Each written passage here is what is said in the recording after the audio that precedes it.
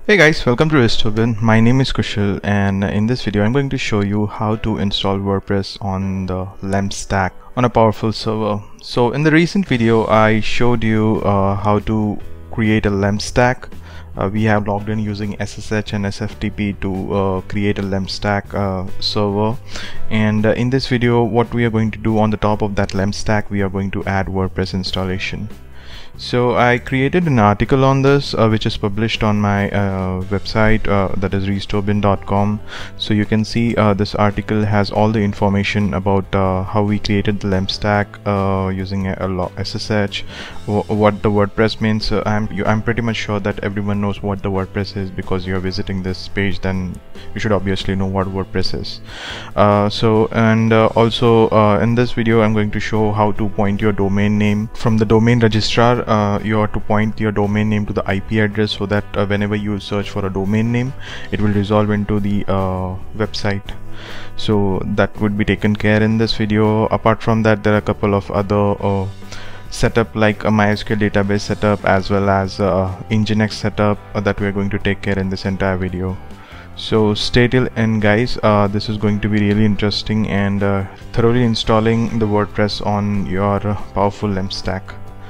So let's get started. So first of all, what I'm going to do is I'm going to set up my registrar to point my domain name to the server IP address. So recently I created this LEMP stack server in DigitalOcean, and this is my IP address.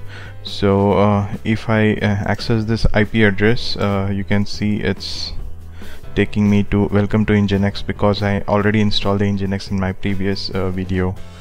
So now what I'm going to do is I'm going to point the domain registrar. So I already registered the domain name registrarbin.com. So what I'm going to use is the subdomain of registrarbin. So like demo.registrarbin.com. If you have say suppose if you are registering a new domain name, or if you don't have a domain name, you can use Google Domains, which I pretty much preferred, or you can also use GoDaddy, which also has all the features that we need as a domain registrar. So I'm using the Google Domains and already have a registrarbin.com. So what I'm going to do is I'm going to add demo.registrarbin.com, and that should be pointing to my IP address. So just go to open that domain name that you want to add, and go into the DNS setup.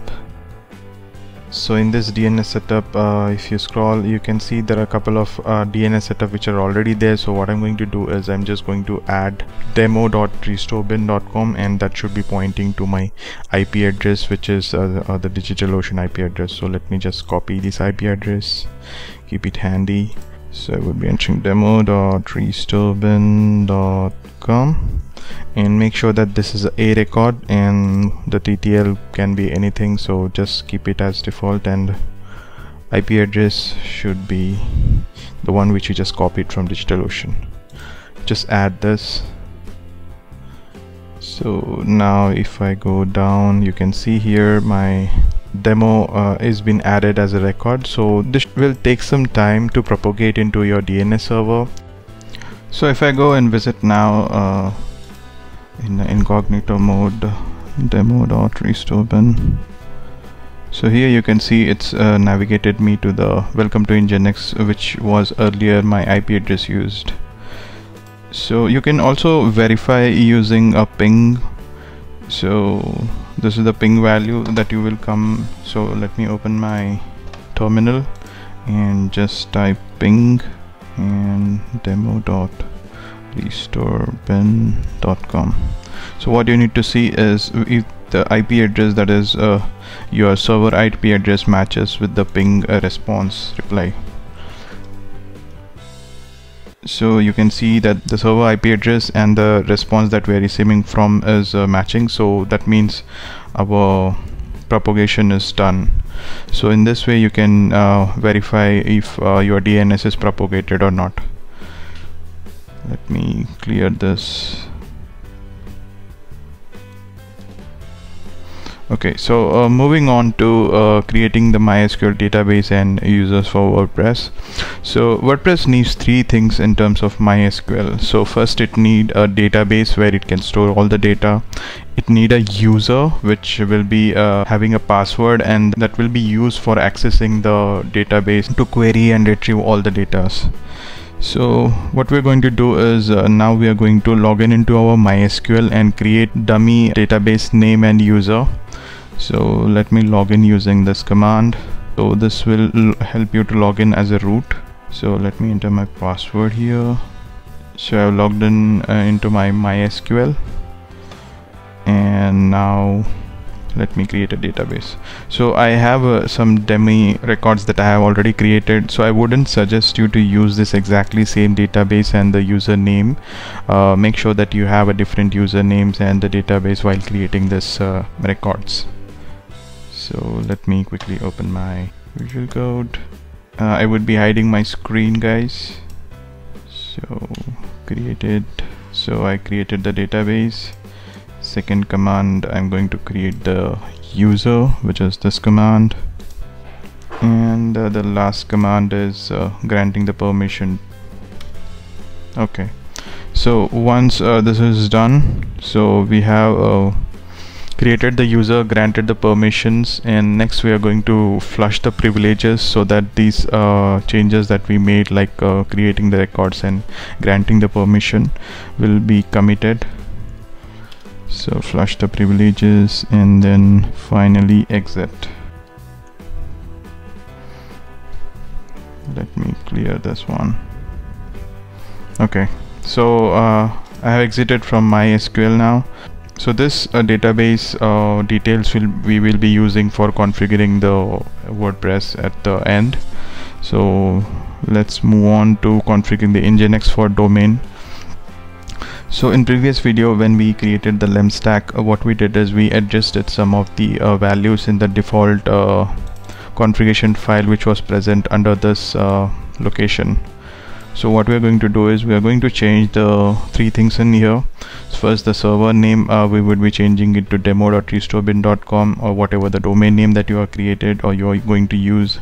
Second, we are going to define the server block, the root folder, which is going to be this one. And the third, I would be adjusting some of the script in location file to consider WordPress index.php file as default the error pages. So this is how the final file will look now. So let me open my Sftp connection.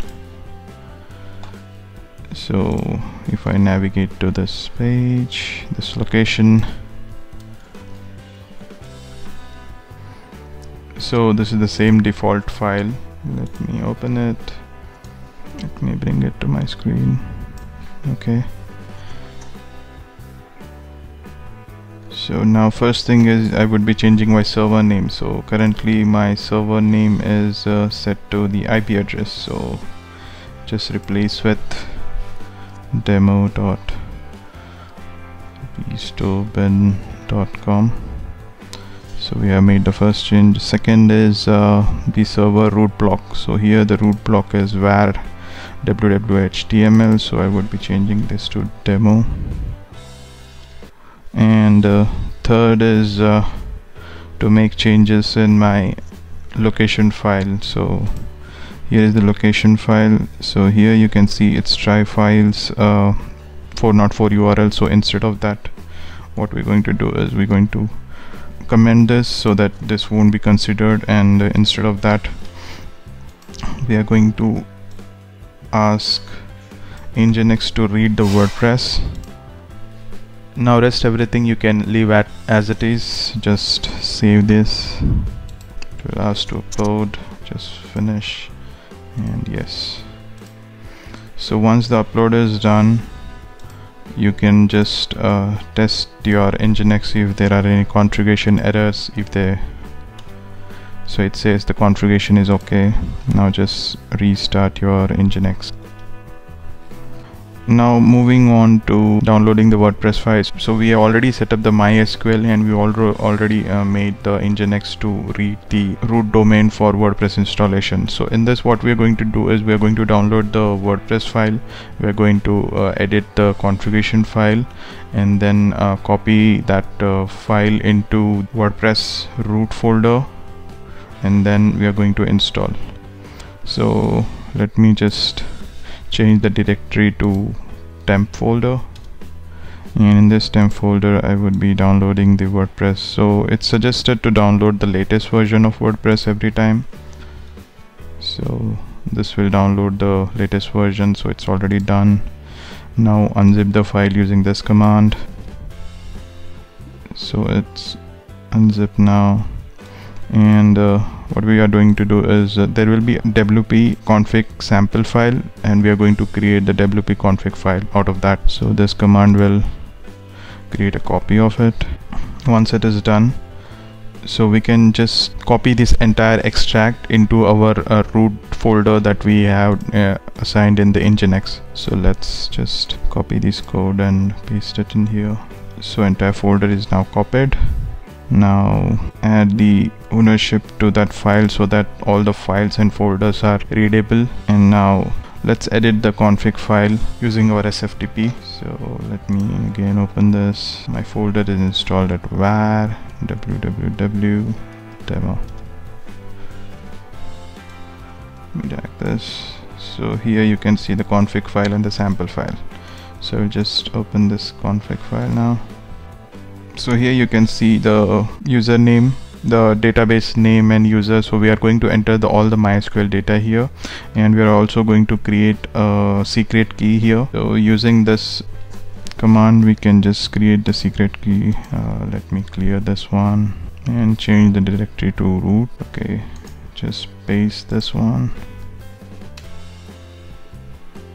So you can just copy these all values. So I'm going to hide this values and replace in this one. So just save it. Now we have added the secret keys here. So next is we are going to define the database, like we are going to change the database name, user and password with the one which we have created, the MySQL. So I'm going to hide this. So I copied my database name, entered in here my user, entered the username and then password, pasted the password as well.